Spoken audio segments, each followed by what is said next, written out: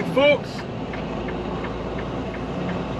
So I'm on my way to Texas with this load I picked up in Plymouth, Michigan yesterday. If you remember, I was there with Patrick. We both got loads going to Royce City, Texas.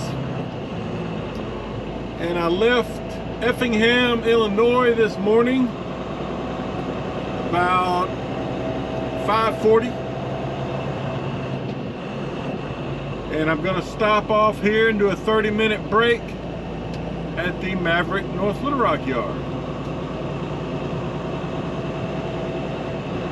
It's about a little over 7 hours, you know, from Effingham to here.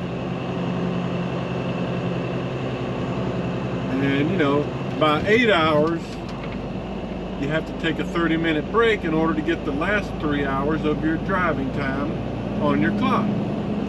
So that's what I'm going to do, and hopefully get a truck wash, because I can do that while I'm doing my break. Here's the Maverick Driving Academy on the right. You might can see some action out there.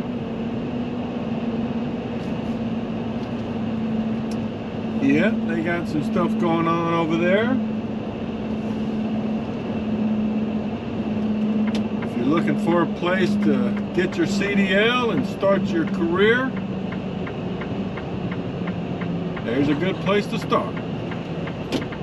Oops. All right, so let's get in here. What is that walking down the road? Woo! Lord, man, you need a shirt. All right, oh, they're opening the door for me. Okay. All right, so I see there's a truck in the wash, so I'll pull up and be the next one in. Giving you a look of the grounds here.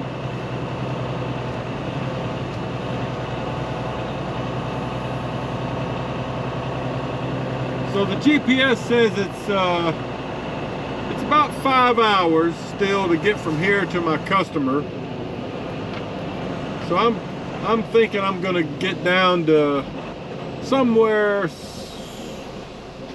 south of Texarkana this afternoon. Just how far I go, I'm not sure. All right, more later. All right, boys and girls, it's my turn to get into the truck wash. Man, I tell you, this place is busy. There's at least 2 trucks behind me.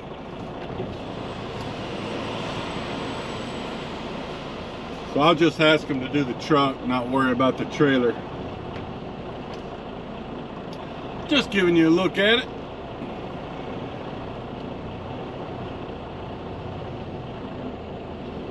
You know, I had a problem.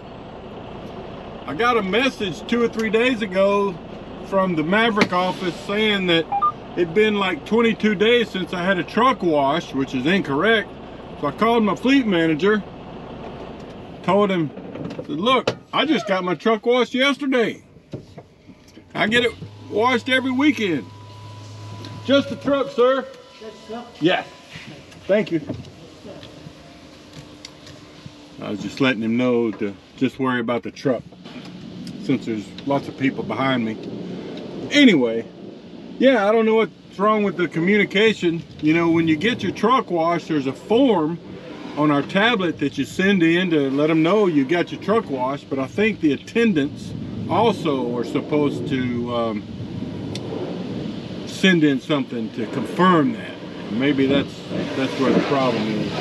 Anyway, more later. All right, folks, as you can tell, we're getting out of the truck wash. Just gonna pull over here and park somewhere, finish out my 30-minute break. Still got about 15 minutes or so. Just wanted to give you a little look of the yard. There's one side of the shop. It's gonna be hard to get a picture of the training building because there's a big canopy truck parked here. But there it is, straight ahead. That's the main training facility.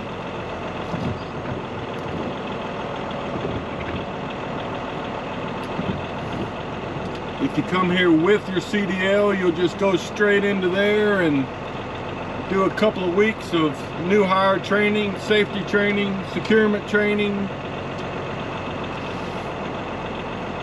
and then get assigned to a trainer truck for about 3 weeks usually, and then you're on your own. All right, let me get back up here. There's a shot of there's not a whole lot parked here at the yard, but you can see up there in the front, looks like they've got probably a bunch of new 23 model trucks up there, like we saw Patrick in yesterday.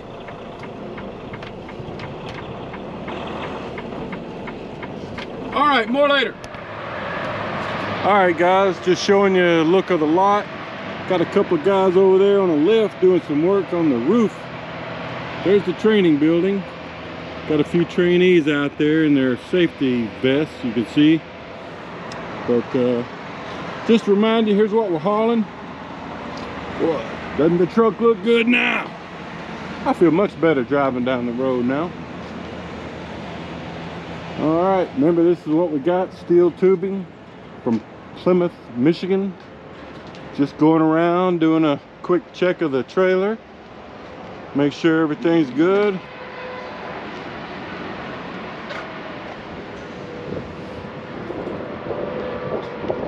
The delivery window on this is Friday from 8 a.m. to 2 p.m. So I'm planning on being there at probably before 8. All right, so there's a look of things. All right, guys, gotta hit the road, heading to Texas. All right, folks, Friday morning. And I just got off of I-30 about a half a mile back there. I'm supposed to be taking a ride up here to get to my customer, a place called Rockwell American. Never been there before, that I recall. So, let's see. Oh, Dexter.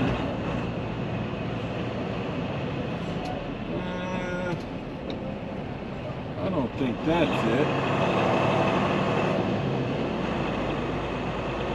I don't know. One GPS says to turn here and one says to turn back there. Huh.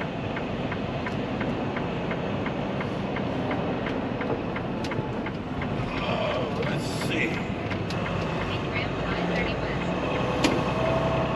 I didn't see any signs back there for the place I'm looking for.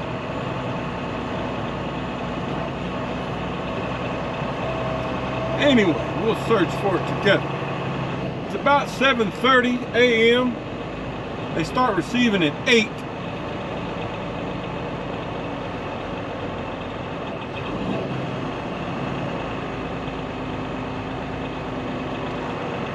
Well, hold on, let me check my address here. Well, folks, here's a case of just bad information. You know, some information on our order would have helped on this, because I went in and checked in there because I matched up the address on my order. You know, the name on my order, I'm looking for Rockwell American. I haven't seen any signs for Rockwell American, but I did find the address I'm looking for. So I go in and check in, and the guy says, oh yeah, you should have turned in off the service road back there where the sign that says Dexter. I was like, well, I don't have anything saying I'm looking for Dexter. He says, yeah, it happens to almost every truck driver. I'm like, oh, great. So, what I've got to do now, per his suggestion, is go down to the end of this road, turn around, and come back out here go back out and do a loop on the service roads. Basically, come back around like I just did and turn in for the entrance to Dexter Industries. You know, what do you do? What do you do? So go down to the end of the road. Oh man, the end of the road. Anyway, that's what I gotta do, folks. So I'll see you when I get back around there. Wow. All right, folks, so we're trying this again. Got kind of a tight turn in here. Oh. I see Patrick has beat me in up here.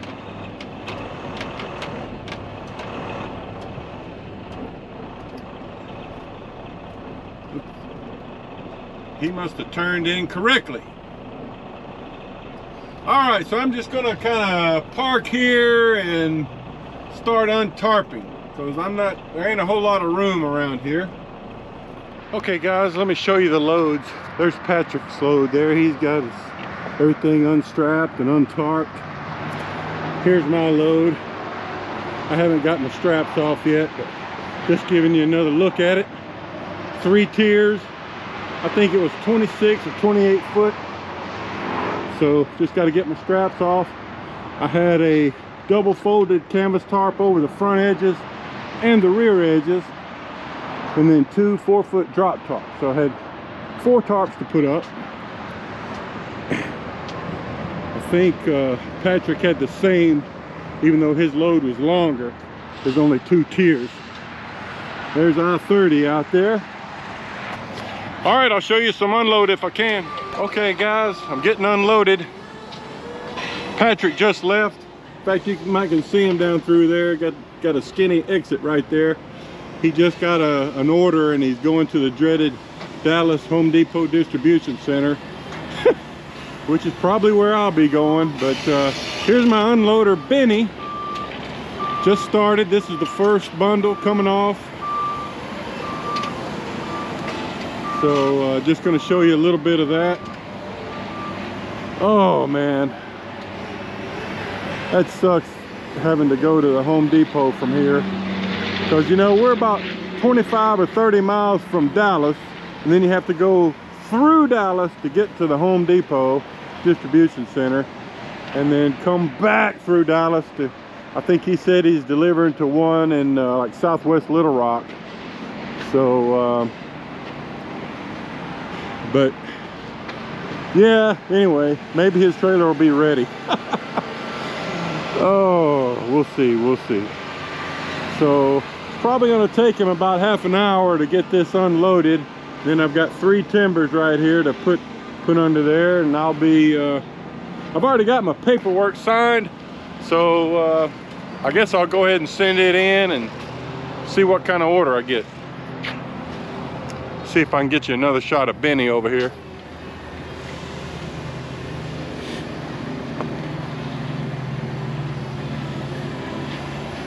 Maybe his mama was an Elton John fan.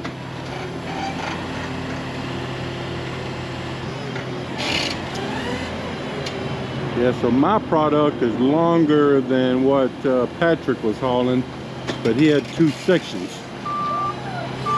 So I don't know what they do at this place. They must process it somehow, cut it.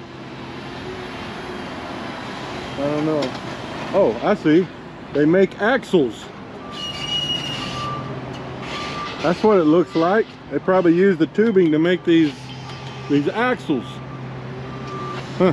Sometimes the answer is right behind you. All right, guys, so that's how it works.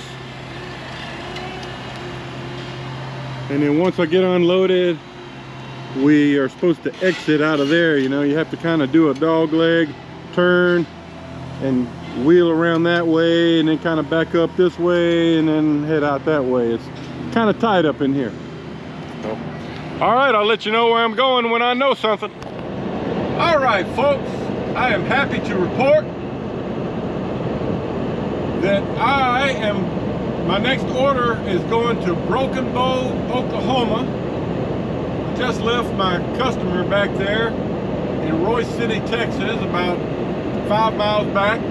I'm on I-30 heading east away from Dallas. Yes! That is a wonderful thing. Poor old Patrick had to go to the Home Depot distribution center, so I feel bad for him. But better him than me! Woo! Of course, he had quite a bit more time on his clock than I did. I mean, I'm down to, I don't know, I think I got like 9, 10 hours maybe. Let me see. 9.5 hours. So I should be able to get to Broken Bow, get loaded, and get home. Unless I get severely bogged down. So, GPS says I've got 2 hours and 40 minutes to get from here to Broken Bow. And this is a place I've picked up at 3 or 4 times, but it's been a while, like I always say. J.M. Huber. They do strand board, like, as I remember, you know, it's like for floor decking stuff, and it has to be tarped, but they have a crew and a little tarp building where you pull into it after you're loaded, and their guys put the tarps over for you. Basically, all you have to do is, you know, strap it and secure the tarps down. And it delivers Monday at noon.